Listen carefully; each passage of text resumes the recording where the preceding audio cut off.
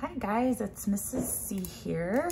It's so hard to not say with cycle 1 week, whatever after after that. But I just wanted to do a quick video on kind of update on my health, because I have people ask about that occasionally. I did a video a few years ago talking about homeschooling with autoimmune, and so I got a lot of things to praise God for, and I wanted to do a video about that. And also now that I'm doing better, just kind of give a few tips, I guess, just some things that I've learned as a reminder to myself, but also to help anyone out there who's homeschooling with chronic illness, and maybe you are just starting out noticing symptoms, maybe you've just been diagnosed, maybe you've been living with it for many more years than I have. But I just wanted to do a video to help those out there who just need to know they're not alone. So I will start out just really brief overview of my illness history. In 2015, I found out I had thyroid cancer, and so I had my thyroid out, had a radioactive iodine treatment, and then was considered cleared. I didn't have any more signs of cancer. Thankfully, thyroid cancer is a very easy cancer to treat, which I'm very thankful for. Later that year, I had a lot of getting my thyroid levels right. So there was a lot of things going on with that, just trying to get those all balanced out. If you have thyroid issues, you know what a pain that is. Finally got everything good, and I did really well for a few years. And then I started having symptoms in, I think it was 2017, just random, would wake up and my fingers would be kind of swollen and feel really stiff and achy. And I was a hairdresser, and so a lot of that I attributed to carpal tunnel, I've just overused my hands. You know, I had little kids at the time, picking them up, so just kind of passed it off as that.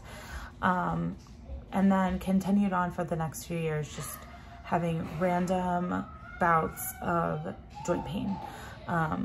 As it went on, the joint pain would be in different places. I would call it migratory joint pain. I would wake up one morning and my whole, my right knee, my right ankle, my right foot would just be in tons of pain. You know, I'd make it through the day, go to bed, and then I'd get up the next day and it'd be my left shoulder and my elbow and wrist, and just, it was very random where it would be. It would last for a couple days and then it would go away. And I'd be oh, it's fine. So during that time, I was seeing a doctor. We were trying to figure out what was going on. I didn't have a ton of other symptoms other than fatigue, but you know, I was I've got 3 kids, I'm homeschooling, I'm working, and of course I'm gonna be tired. And did it for the first, I'd say probably year, really put a lot of effort in to figure out what was going on, because it was so random, and I just passed it off as a lot of stuff. So fast forward, 2019, we were going through an adoption, and my symptoms were starting to get to the point where they were really affecting my everyday life pretty frequently. I was generally in a decent amount of pain every day. Just a lot of stiffness in my joints and achiness when just on a normal basis. And then I would have what I would call flare-ups, where there would be periods where I would have to crawl up the stairs because it was just too painful to try and walk normally up the stairs. There would be times when I couldn't pick things up like a jug of milk. I wouldn't be able to do that. A lot of, most of the pain was in my feet and my wrists, but I would have pain other places as well. In August, we adopted Olivia, and we went down to Arizona for that. It was a wonderful experience. I'd be happy to share about that sometime if anybody would like to hear that. But I remember being down there and was just sitting, going to sit down. I would have to kind of brace myself because my knees were so painful bending down and up. Like, it was just so hard. So like sitting down, I would just really have to like hold on to something and lower myself gently, because bending my knees and supporting my weight as I was going down was really painful. I just bring all these things up because I'm doing so much better now that it's like really good for me to go back and look at like, wow, how much better I'm doing, because I kind of forget how bad it was. In the time, like, you don't have time to just sit and focus on how terrible you're doing, or at least I didn't. And so you just kind of are like, well, this is what it is today and we got to get through it. And so now, like, to look back and be like, man, I was so sick and I just didn't realize how sick I was. And now I realize, man, I'm so thankful for where I am. But anyway, continuing on.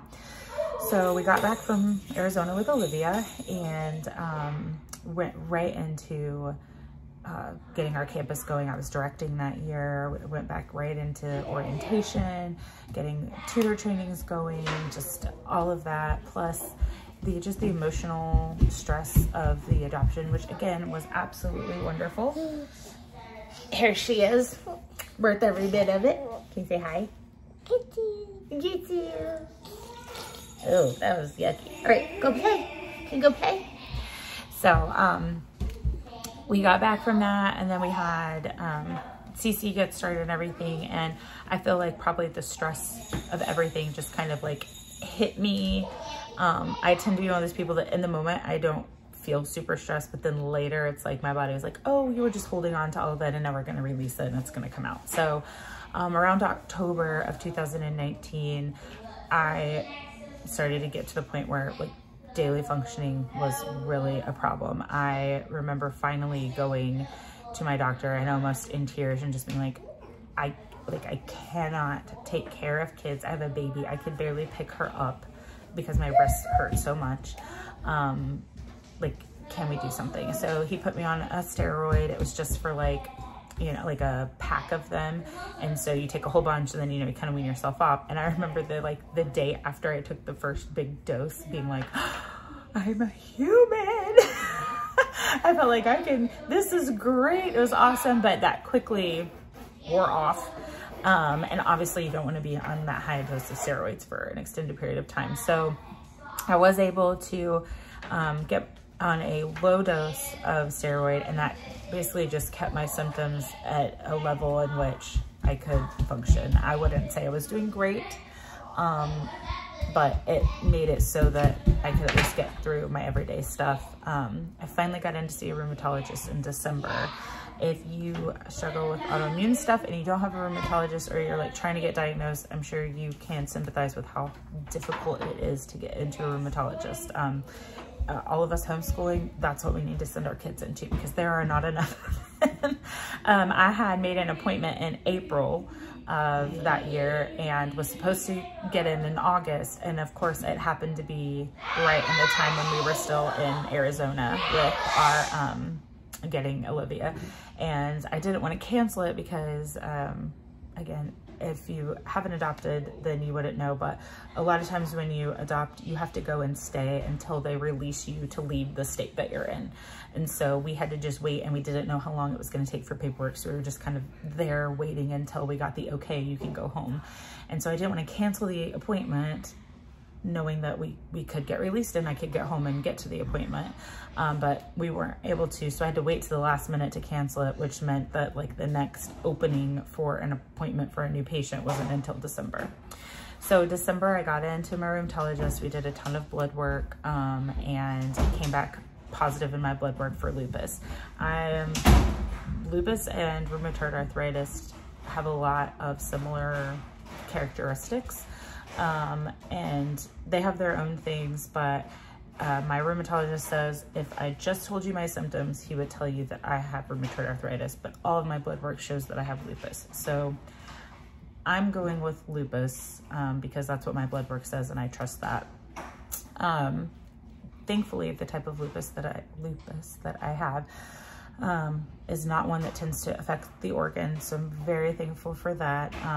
I got put on hydroxychloroquine, which if you if that rings a bell, that was really talked about a lot during COVID as a treatment for COVID, but I take that for every day for my symptoms. Started that in late December, and by February we were moving, and I was able to carry boxes up and down the stairs. Now, I wouldn't say that I was totally 100% great, but I was really, that day I just remember being like, wow, I've gone up and down the stairs like 15 times and carried boxes, and I'm okay. I'm able to do that. This is amazing. So thankful that medicine worked. Excuse me. My doctor had told me that it would take about 8 weeks to work. From research that I've done, it actually can take more like 4 to 6 months to reach its like full effectiveness. And I am not anti-medicine at all. I'm very thankful for this medicine. I have to take thyroid medicine every day. But if I don't have to be on a medicine, I don't want to. So there's another medicine, methotrexate, that was suggested, but I wanted to wait to try that. So I waited the full 6 months, and I was doing really well. So that is the only thing that I take for my lupus, and I don't know why I call it my lupus, but that's what I always end up referring to it as. So I'm so thankful for that. So now I am doing really well. I mean, I don't think I'll ever be like at the 100% that I was at before all my thyroid stuff, really before kids. I don't think I'll ever be at that level again. So I have a new like 100%, and most of the time I'm doing really well. You know, I do notice that, like, obviously if I eat really terrible, I don't feel great. But I don't think that's specific to someone with an autoimmune. Maybe I notice it differently or a little bit more, but I really think once you're, you know, on the downward slope to 40, what you eat starts affecting you. So I am able to do most everyday things. I do have some permanent damage in my wrist from where it attacked this joint. That's really the only area that I have any permanent damage in. And basically, like, I can't put pressure on my wrist. So like if I was to go and try to do a push-up, I wouldn't be able to do that, which is really heartbreaking, let me tell you. But that's really the only thing. Occasionally, sorry, Koopa, we have someone walking in our neighborhood, probably across way down the street, and we must be alerted. But anyway, so I'm doing really well now. So thankful that this medicine has worked for me. I had an appointment with my rheumatologist, and like, I think a month ago, and I am considered in remission, which is amazing. You're never fully cured of lupus, or I think really any autoimmune thing, you're never fully considered like cured of it. It's something you have forever, but remission is really good. It means that I don't have any active disease right now, which is amazing. And I'm just hopeful to stay that way, and I'll just stay on this forever. With the medicine that I'm taking, I really haven't noticed a ton of side effects from it. I just feel so much better than I did that I don't know if even I would recognize that it was a side effect at this point. The only thing I have to do is I have to do like a special eye exam because it can affect your eyes. So far I have not had any issue with that, and I know I actually have a lady who's been on it for a really long time who also has lupus that is a dear friend of mine, and she's never had any issues. So hopefully I will be able to just stay on it and be good. So so that's just really quickly in a nutshell my story with autoimmune. There's way more other things that I could tell you about, but I don't want to bore you to tears with that. So really quickly, I wrote down a few things that I've kind of learned, or ways that I've figured out that I need to help myself and stay like at a good level where I can function and do everything. And the biggest one, which is the hardest one for me, is to not overcommit, because I like to do stuff. And I like to help people, and I like to be needed, and I like to be available and be the person that says, yes, I will be there and I will do that. And so I've really had to learn to not immediately go, yeah, I can totally do that, because that is my natural instinct. But I have done that too often and just regretted it so much, and had to pay for it later, or like my family has to pay for it later. And so I have learned to say, you know, I would like to do that, but I just need to take a minute and look at my schedule and just consider if that's going to be something that I can manage that week or whatever. I feel like it feels wrong to me to do that, but I know that I have to do that. So if you are a person that is like me and you like to do all the things, I think that will probably be, that's probably the biggest struggle for me now that I'm feeling better. Because if you are a person who has had periods of chronic illness or are currently in chronic illness and you have really good days, on those good days, you want to do all the things because you don't feel like doing them the other days. And there was such a long period of time where I mean, not only like could I not get up the stairs, I couldn't fix dinner for my family. Like doing laundry, I couldn't pull laundry out of the washer to put into the dryer because my hands were so sore. So like, I want to be able to do those basic things, but I also want to help other people because I have so many people helping me.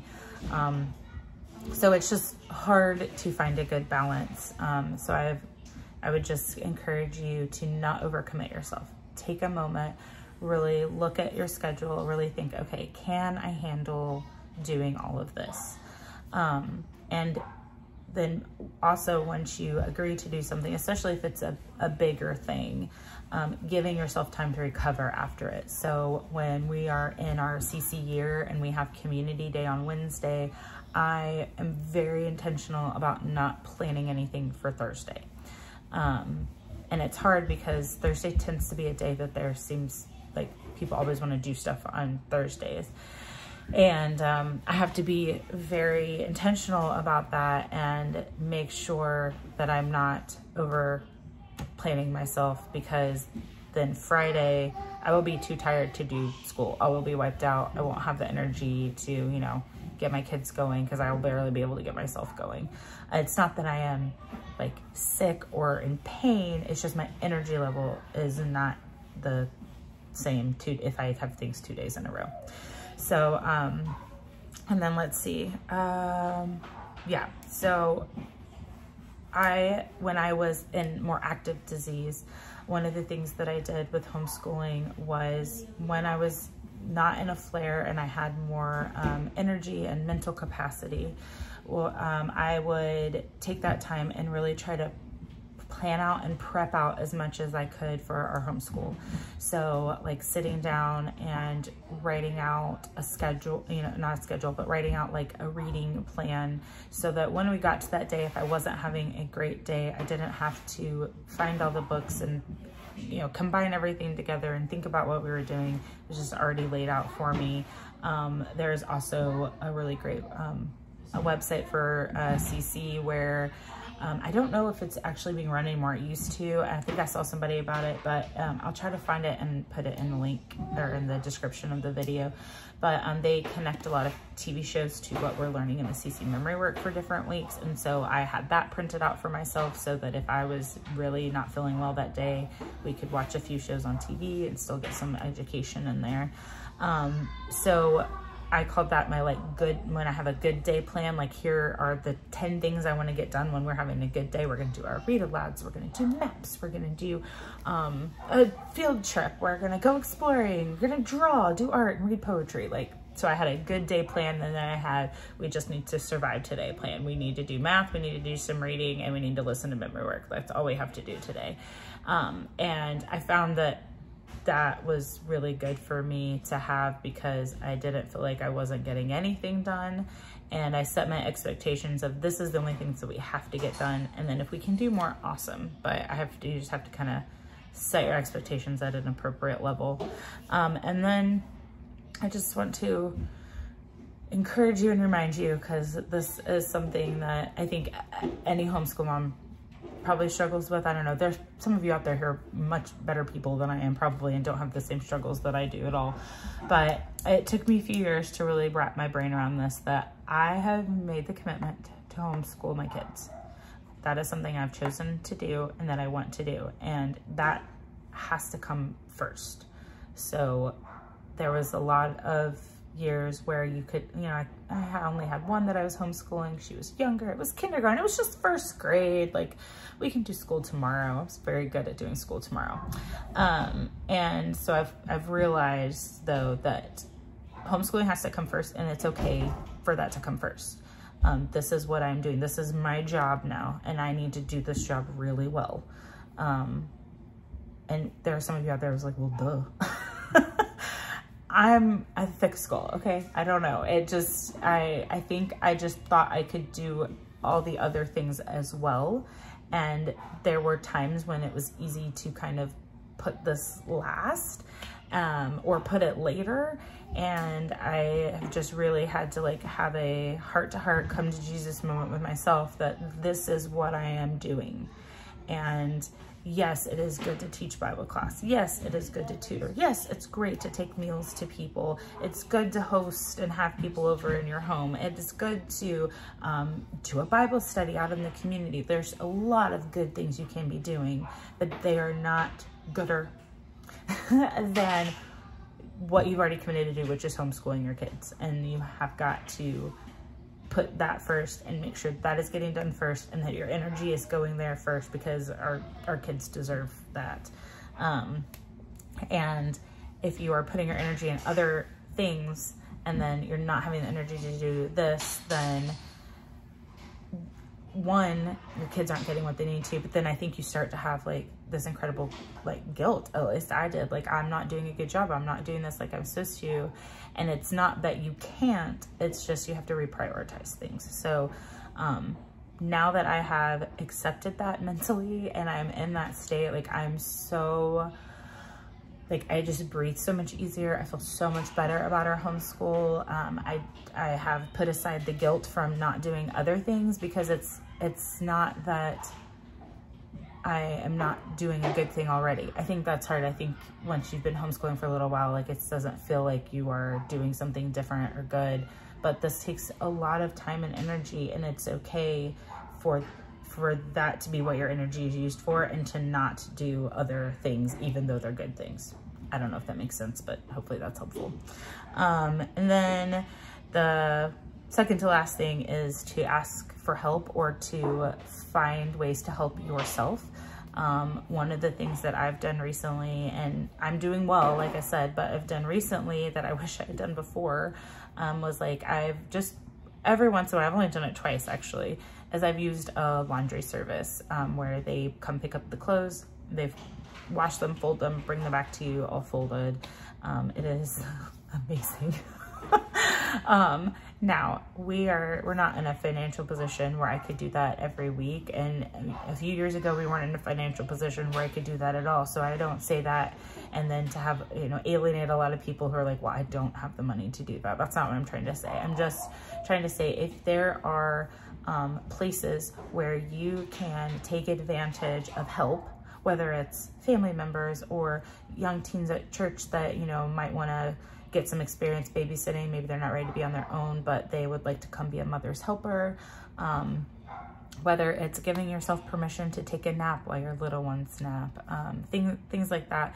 Use the help where you can find the help. Don't not use help. I'm a doer, and so asking someone to help me is much harder for me to do, but also acknowledging, like, why wouldn't I make things just automatically easier for myself by taking advantage of these things that I have at my disposal. So, you know, I don't feel bad about using the dishwasher.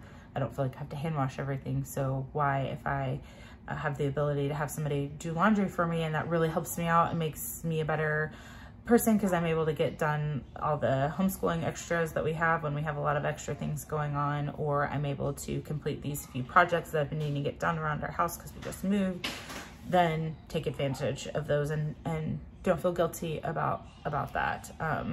There are plenty of people who are perfectly healthy and not dealing with all the health issues that we're dealing with that take advantage of those all the time. So you don't need to feel bad about that. And then the other thing, which I think I'll do a separate video on this, but is using technology to help yourself, because I'm pretty clear in my brain these days, but I had periods of intense brain fog where And if you've not really had brain fog, it's so hard to describe, but it literally is like walking through fog, trying to function. It's not just you walk into a room and you're like, why did I come in this room again? I mean, that's part of it, but it's not just that. There is a lot of, you just don't, there are times in those few years where I don't remember. I will have pictures come up and I'm like, well, obviously I was there for that, but I have no memory of it whatsoever. So using technology to help free up brain space so that I'm not having to keep all of that together in my mind, and I just have something that's either automatically doing it for me, automatically reminding me, helping keep me on track so that I'm not having to do that, is really beneficial. So I'll probably do a separate video on that because there's a lot of different things that I've found that have been helpful. And then the last thing, but the most important thing, is to just pray. Prayer is where you take things to God and he can take them from you. And it is the place you're going to find the most solace. Just let it go. You didn't have the best day, that's okay. Pray about it, give it to God. He knows that you're doing your best. If your best is, I kept all of my little humans alive and gave them a kiss at bedtime, and that's all I was able to do today. He knows that that's your best. And that's what he's judging you on, your best, not everybody else's best. So try not to judge yourself with others and take it all to God in prayer. Those are my few tips that I've figured out that are working and helpful for me. And this video is a lot longer than my other ones, and I'm really sorry if I rambled a whole lot. I'm not a plan my videos out person. So, and also sorry if you came here like, woo, CC video, and this is all health video. So, but I know there are a ton of you out there who are homeschooling with chronic illness, and some of you have it much worse than I did, and some of you have got this figured out way more than I do. So I don't come on here expecting there to be like, I don't put this out there to be like, you guys should care about my health and about my life and every aspect of my life. I don't mean it to come across that way. I hope that it comes off in a, you are not alone way. And here's what I've been through. And if talking about that or being open about that and sharing that is helpful at all, then it will be more worth it for me to have gone through everything that I did. So if you have any questions for me, I will answer anything. I'm a complete 100% open book about my health. There's nothing that is too awkward to ask me or too private to ask me. I would be happy to answer. You can email me or you can leave a comment down below and I will try to respond. And hopefully this will be helpful. I don't know if it will be, but I'm prayerful that it will be. So I will be back in July. I'm going to practicum week after next. And so I will try to start uploading videos for cycle 2 so they can be uploaded before you guys start your communities, in case you're starting before we are. So anyway, I hope you guys are having an awesome summer. Take time to rest, enjoy your kids, don't overdo it. All right, I'll see you guys in a few weeks. Bye.